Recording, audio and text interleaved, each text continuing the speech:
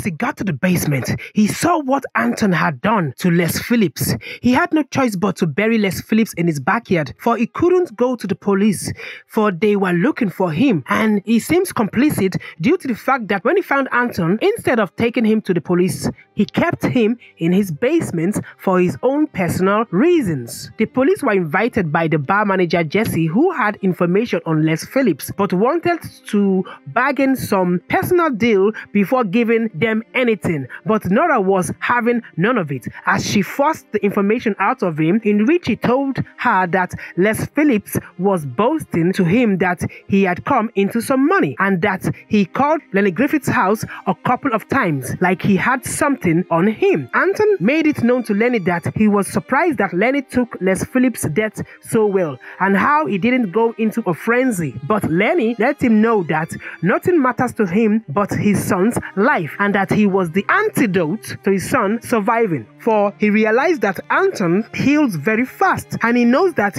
he was immune to all diseases and sicknesses. That it explained why Anton had been existing for 2 centuries, and as much as he tries to persuade him or threaten him, Anton was going nowhere until he cures his son by infecting him with his werewolf blood or werewolf bite. Leaving Anton tied up in the basement, he went straight to pick up his son in the hospital, and very aware that Nora and the police were looking for him. So he needed a distraction, for the police were guiding his son's room under the order of Nora, and Shay the nanny was with his son. So Shay heard that there was someone looking for her at the reception. On her way, she was confronted by Laney Griffin, whom convinced her to help him distract the police so he could take his son with him. At first, she was reluctant, but because she knows Laney too well not to hurt a fly, she succumbed to his request. As she came back, she told the police she saw someone that looks like Laney downstairs. The police left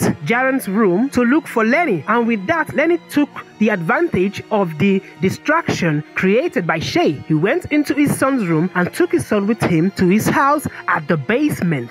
Getting information that her nephew had been taken from the hospital by his father, she swerved and turned her car around, heading towards Laney's house. Then she called it in by asking for assistance from all her deputies to go straight to Laney Griffin's house and to put him on a no-fly list, for he was the main suspect for these murders because he fits the profile, and they found his championship ring around the scene of the murder. It was the night. The moon was at its fullest, and Anton was transforming fully into a werewolf.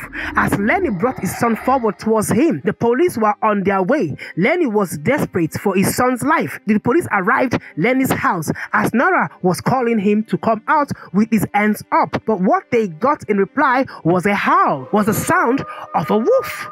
Fully transformed, he dashed towards Laney and his son, bite Jaren, broke from his bondage. As Laney turned his back to him, the werewolf jumped out of the basement and confronted the police, who shot at the beast as it struck and tear into them without mercy. The more they shoot, the more the beast struck them down. For in truth, they were no match for the beast, and it got close to Nora. It grabbed her by the throat, her feet dangling off the ground. But something surprising occurred. Another werewolf appeared from nowhere and came to her rescue. As both beasts began to attack one another, the fight was fierce, with either not wanting to back down. But eventually, the new wolf overcame Anton and ripped his head off his body, and he died. As their eyes met, Nora knew who this new werewolf was, as she calls out Laney's name. But a good werewolf fled the scene, leaving Nora behind. In the woods, father and son lived peacefully as Nora discovered Les Phillips' body and found evidence that exonerated Laney Griffin from all the murders. As Laney teaches his son Jaren how to be a good werewolf.